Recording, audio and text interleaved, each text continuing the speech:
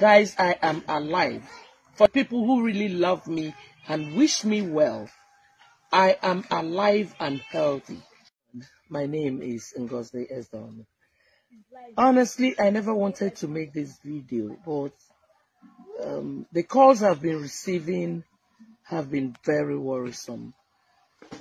I don't know why anybody should take my post. I lost a very close friend of mine. I posted a candle, a half-burnt candle, and they now put my picture on that candle. Everybody is saying that I died. Some people even went to the extent of saying that it was my son that posted my death. Please, guys, it's not everything you use in chasing clout. It is wrong. What if my parents were still alive and if they had seen something like that? Maybe people would have them. It is wrong. It's not everything you play with. It's not everything you use in getting followership and all that. Guys, I am alive. For the people who really love me and wish me well, I am alive and healthy. Please, I respect one or two bloggers that actually got in touch with me to know what happened.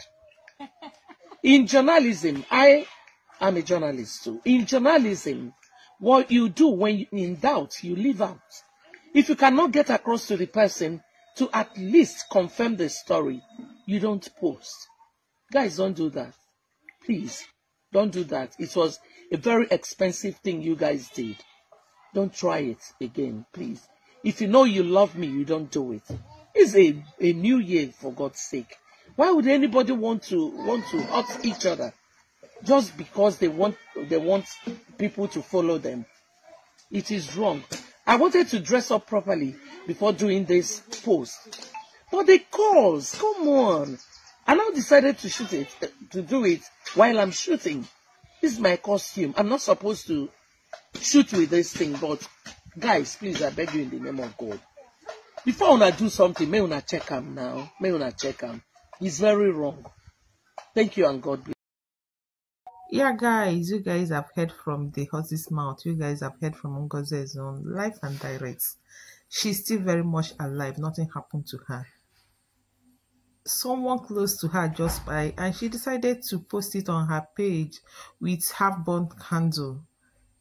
And another person just took it up and put her picture to write RIP.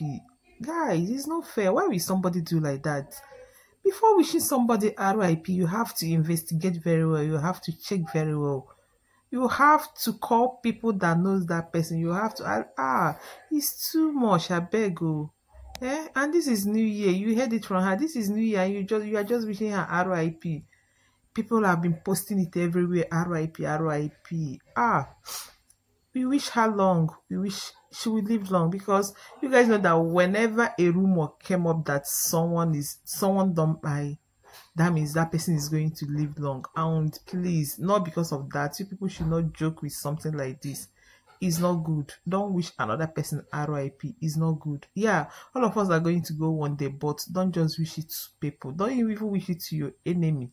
Please remember to share the video after watching. Thank you for always stopping by to watch. I'm still your girl, Kelly in the blog. Thank you.